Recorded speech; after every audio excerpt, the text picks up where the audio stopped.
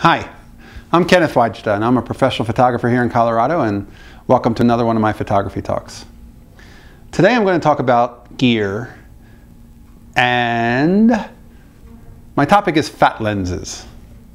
Sometimes if you see an old camera laying in a box at a yard sale or a flea market, an antique store, what I most get excited about is fat lenses.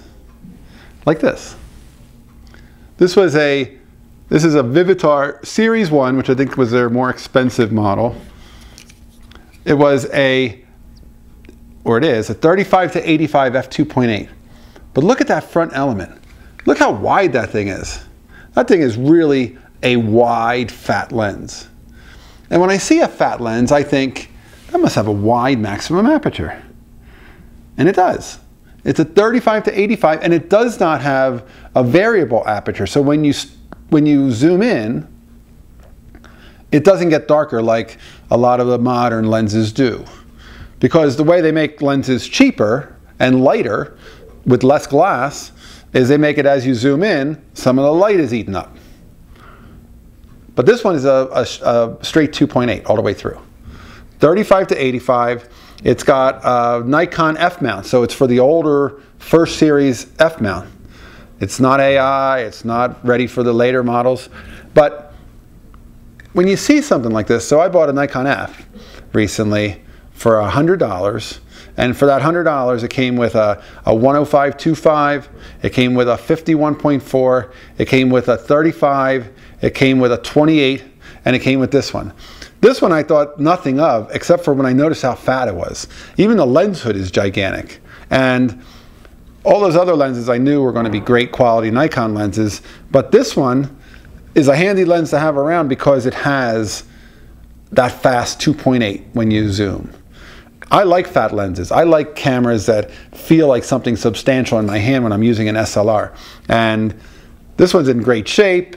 Like I said, you pay a lot of money for a shoot-through zoom with a fixed aperture. It doesn't stop down on zoom. So this was a special find, and this will come in handy a lot of times when I'm shooting something which probably has a lot of low light and I need to be able to shoot 2.8 into the evening, say.